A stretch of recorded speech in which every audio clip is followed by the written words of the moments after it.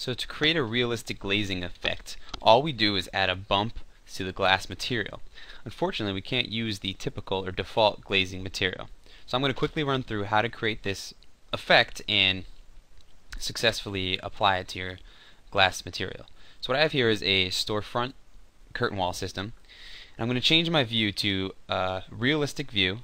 And this is actually important because in order to align it correctly, you're going to need these graphic settings set up.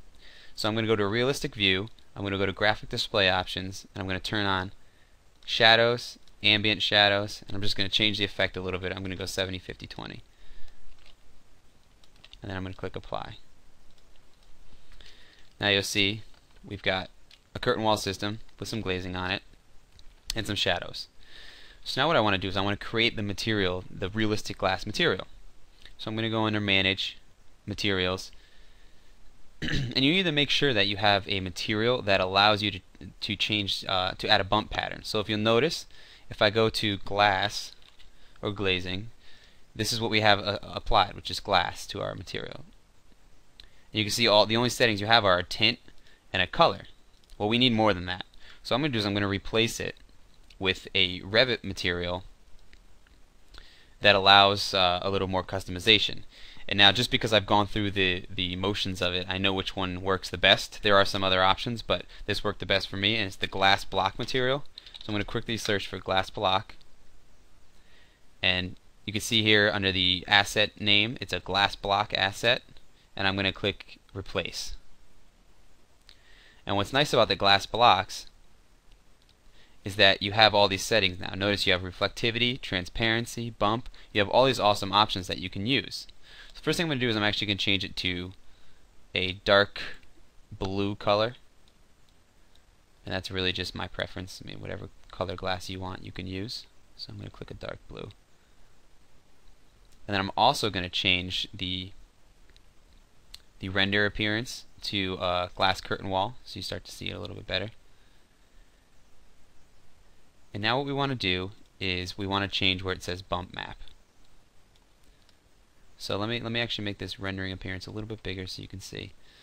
So what you'll see is that the glass in this rendering image here has these little bumps along it, and that's because of the bump map that's applied. So what I'm going to do is I'm going to change that to something more reasonable. So if I click masonry unit glass block blah blah blah .png, I'm going to replace it with the bump map that I've provided, and so that would be under my materials library. And now there's one called glass bump square, and so all it is a gradient. So if I select here, all it is a gradient, white middle with a gradient black on the edges.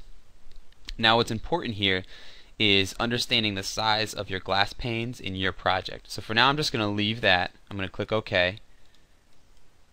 And if I zoom in, you'll notice you can see this sort of pattern displaying, where actually we didn't remove all of the glass blocks. Let me just check that again, sorry. If I go back to appearance, there's an image set for the transparency on the glass block. We want to remove that image. So remove image and click OK.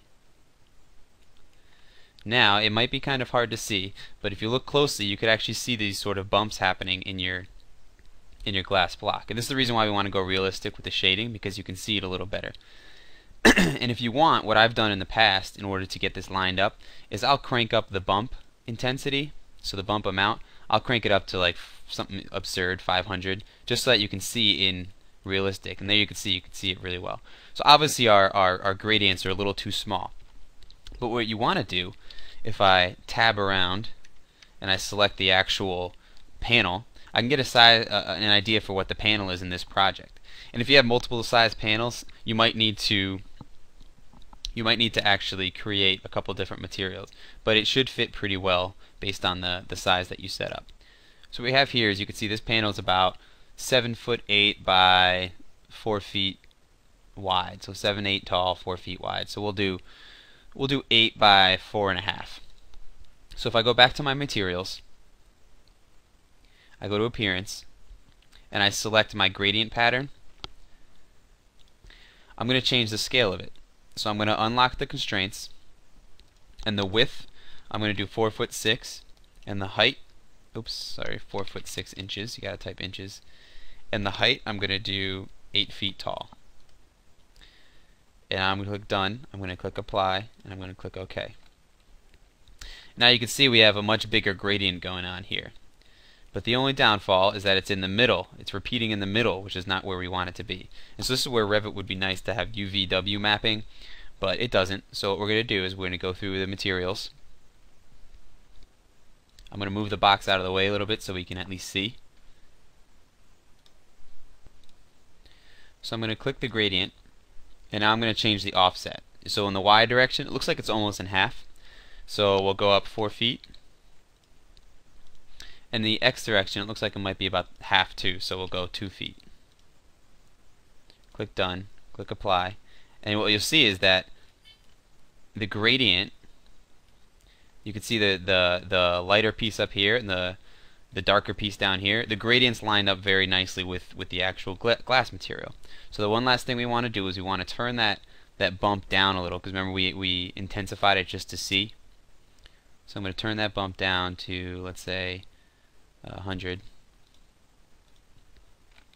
So now it's a little bit more difficult to see in this view, but if I was to render this image, you'll see how different the glass looks. So actually, you know what? I'll do a few panels in the middle here. I'll select a couple panels, and I'm going to make those glass number 2. I'm going to make those the old glass material, and I'll do a quick rendering side by side so you can see the difference. So we'll do glass clear glazing. So now let's set up a camera.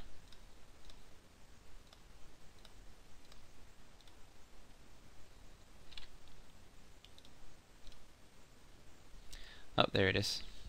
Must have been on the wrong side here. So I'm just going to pan.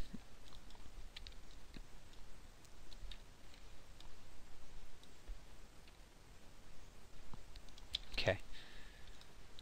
So now I'm just going to run a quick rendering on high. I'll do exterior sun only, sky few clouds. I'll do let's do a summer solstice, but let's make it 11 a.m. and I'll be right back. So I'm back and the rendering finished. What you're going to notice right away is I screwed up a little.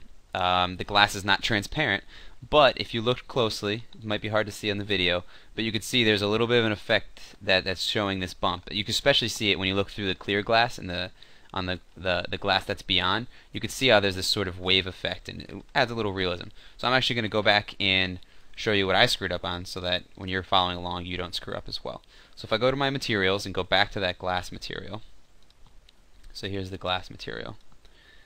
What I notice is because I removed that transparency image, it actually turned transparency off, and so we weren't able to see through it.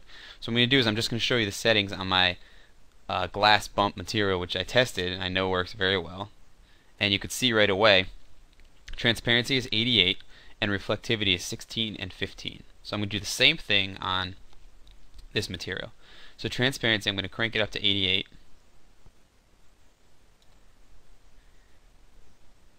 And then under reflectivity, I'm going to go 16 and 15. 16, 15. Now I'm actually going to turn the transparency down a little bit on this one because I feel like it was a little too clear before. And I'm going to click apply and click OK, and you'll see I'm actually able to see it. I don't know why I didn't notice that at first when I was doing realistic. So let me render this one more time and I'll be right back. Okay, so the rendering is finished, and if I zoom in, this is only on high, so it's a little grainy, but you'll notice the clear glass is actually the plain glass, and you can see it almost disappears, and you barely even notice that there's glass on there, even with the reflection set up. But if you notice the darker glass, the new glass we created, there's a little waviness to it. It has a sort of concave, convex look to it, and I think it creates quite a dynamic look to your glass, and definitely adds some realism if I zoom in there. And I have some examples that you can see in the sample files as well of comparing all the different renderings using this material. If you like what you saw here, then head on over to bimafterdark.com and check out more videos just like this one.